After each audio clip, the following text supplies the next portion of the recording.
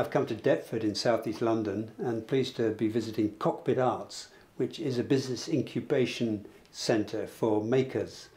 And I've come to see Darren Appiagyei, who is a recipient of the Worshipful Company of Turners award for studio space, which we provided for 1 year back in 2017.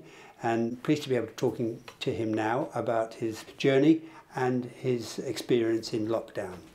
I think lockdown has enabled me to firstly just spend more time in my studio. London can be so busy at times, and it can be quite difficult to have time to fully focus on my practice. So with, I guess, the positive of Corona, it's enabled me to have more studio time and develop my work. Obviously, a downside is the decrease in sales, which has affected everyone, every business, so it's understandable. But also, Corona has enabled me to develop resilience that I didn't know I had. I mean, I think a lot of businesses are suffering at the moment, and everyone's sort of in the same situation. And so it does make you, when you go through difficult situations, once you overcome it, it makes you stronger, and you do learn more about yourself and how you can develop your practice. I definitely feel through Corona it's made me realise the importance of having a variety of different skills. So not just focusing on turning, which is important to me, but at the same time helping other people, so not just focusing on my practice but taking part in panels. So I've been fortunate enough to be part of panels with the Crafts Council and Cockpit Arts. The origin of my practice starts from, originally I'm from Ghana. Both my parents are from Ghana, so they grew up there and they came here. And I was born and bred in London. And from a young age I've been surrounded by, African art, which is very much rough and raw, and that kind of, you can see that through my work as well, and the textures that I use. I accidentally came across woodturning, so I went to University of the Arts London, the Camberwell site, and I found that in my second year where we had to learn a new skill, and the lathe happened to be free, and that's where I kind of developed my love for turning. It was by chance, and I found it very therapeutic, just chipping away and not thinking about the outcome, but just loving the process.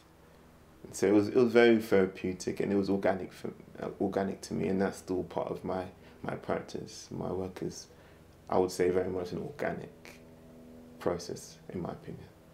Since lockdown has eased, it has enabled me to get in contact again with galleries and take part in exhibitions. So, for example, I have 2 exhibitions happening for London Design Festival and another one for the London Craft Week. It wouldn't be how you usually go into a gallery. The numbers will be reduced, but it's still an opportunity to speak to customers and actually speak to people, which is key for me personally as a maker, to have direct contact with people and understand how they see my work, which is key to my practice as well. So prior to Corona, I was accepted to take part in a residency in Scotland called Cove Park. So this would have enabled me to develop my skills further, or just give me time to explore, which I feel is key as a maker or as a woodturner. Sometimes you just need time to explore, make mistakes, fail and learn. It's been postponed for a year, but also it gives me time to prepare myself further for the residency, which is not necessarily a bad thing. You can never prepare too much, so regardless of what has happened, I'm very much optimistic. So with the Worshipful Company of Turners award, it has enabled me firstly just to have time to explore. And the great thing about Cockpit Arts and the award is that it's 24 hours. And so I could come into my studio at 2 o'clock in the night and just make. And that's the beauty of it. It's quite rare to see.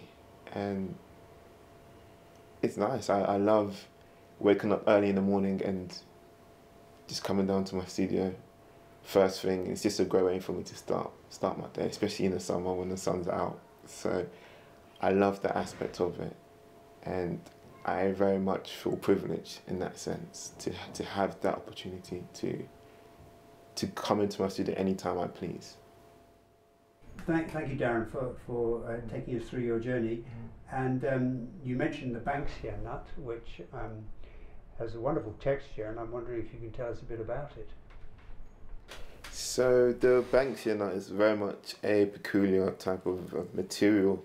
It was discovered in Australia by Joseph Banks, who was a botanist and part of Captain Cook's crew. So when I work with the material, I try to embrace each layer. So it has 3 layers.